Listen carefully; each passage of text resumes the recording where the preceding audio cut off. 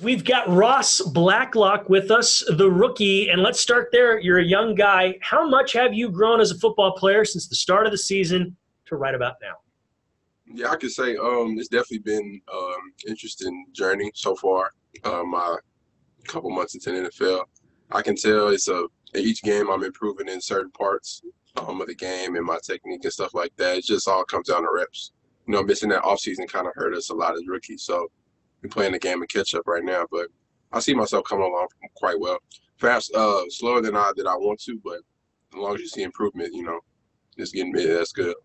Yeah, and Romeo Crennel talked about that on Tuesday of Thanksgiving week. He said he's going to get more playing time as long as he keeps improving, and we've seen that improvement.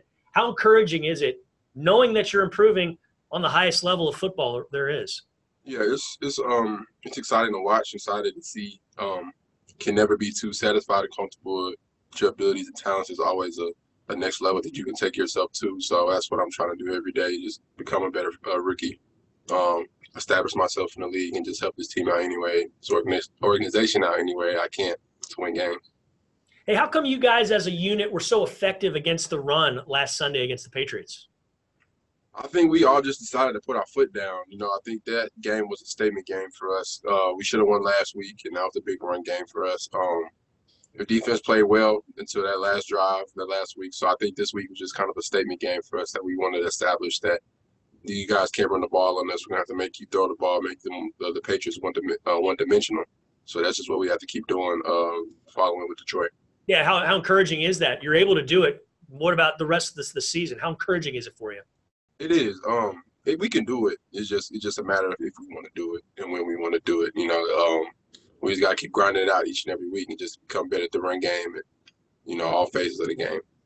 And if you do it, you're going to do it against a Detroit Lions team that's coming off a 20-0 loss. But what do you know about their offensive line? What have you seen from them on tape? What do you got to prepare for? They're a good team. Every team in the NFL is good. Everybody has firepower.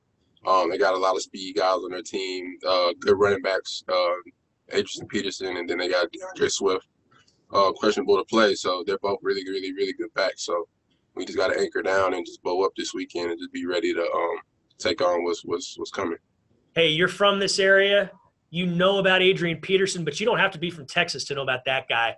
What are your thoughts on him, both now and what you saw of him when you were a little guy growing up and then throughout your little football career?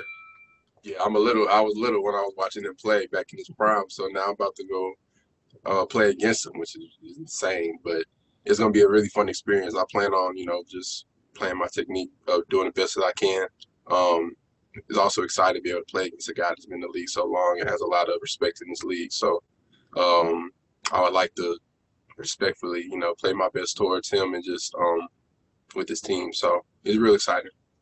What about Matthew Stafford? That's a quarterback who also has been around a while. He can move an offense. What have you seen from him so far this season? And what do you need to prepare for as a defensive lineman when you're facing that type of quarterback? Yeah, just he's not a big runner, but he can run. He has ability to make you miss. Great thrower. Like you said, he's a vet. He's been in the league for a very, very long time, so he knows what he's doing back there.